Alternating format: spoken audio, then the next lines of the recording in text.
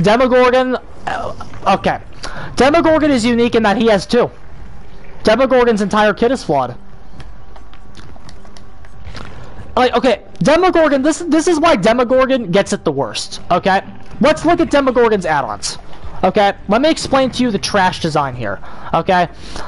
Increases number of portals by 1. Okay, yeah, fine, whatever. That's 1 that enhances. This one enhances his ability. Slightly decreases the time take to open a portal. That doesn't enhance him at all, so... but that doesn't do anything, that's just bad. So, we have one add-on so far that enhances his power. 1. Rat Liver.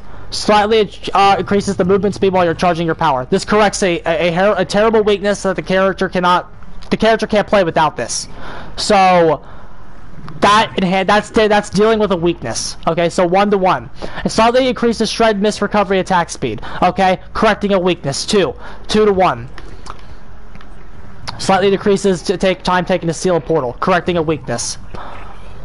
Because that's not a help him at all, really. And that's a non-factor, because if you're winning the game, this doesn't matter, and then if you're losing the game, this also doesn't matter. So yeah, that's a non-factor. So we're still at 2 to 1, right? No, we're at 2 to 1. That's useless. Moving on. Slightly increases the radius in which survivors can be detected by of the abyss. That's correcting a weakness because the base detection range is so fucking garbage. So that's correcting a weakness. 3 to 1.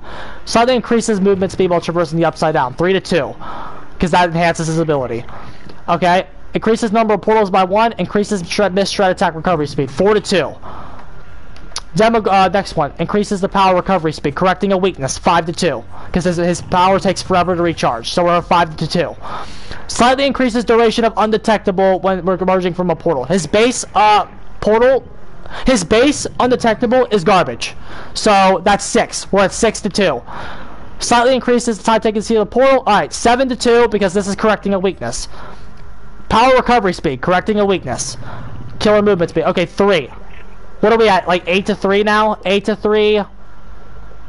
Blindness, non-factor. Undetectable, correcting a weakness. Moderately increases time to save. It's non-factor. Non-factor. Correcting a weakness, enhances his power. So only 4 of his add-ons enhance his power. We have like 4 more that are non-factors, and then 12 of them that correct his weaknesses. That's why I think he got it the worst. Because every add-on he has that is ran is designed to correct his weaknesses. Fucking Red Moss is literally just... Like, read this iridescent. Tremendously increases duration of undetectable status applied to the Demogorgon, and then increases the power recovery speed. They literally just crammed 2 major corrections to his power and called it an iridescent. That's what they did. 2 major corrections to his power that he's unplayable without. So if you want to play Demogorgon, realistically, you have to run Red Moss and Rat Liver every single game. For real. Because this is the only one that corrects 2 weaknesses, so there's no reason to ever run anything below this iridescent, and then the Rat Liver corrects the other weakness with Shred. So you have one add-on to fix the portals, and another add-on to fix Shred. If these were both base, we wouldn't need to do that. We wouldn't have to design add-ons to fix his fucking power. We would be able to, just watch my video about how to buff him. Every one of my add-ons, with the exception of one family, that is the early game weakness that every killer has. So with the exception of like 3 of my add-ons that help his early game, 17 of my add-ons that I make in his video correct his weaknesses. Yeah, for real. It's terrible.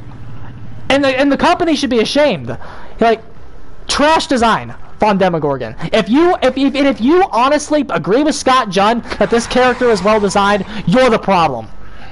You're the problem in the community. Moving on to Oni. Okay, Oni's major weakness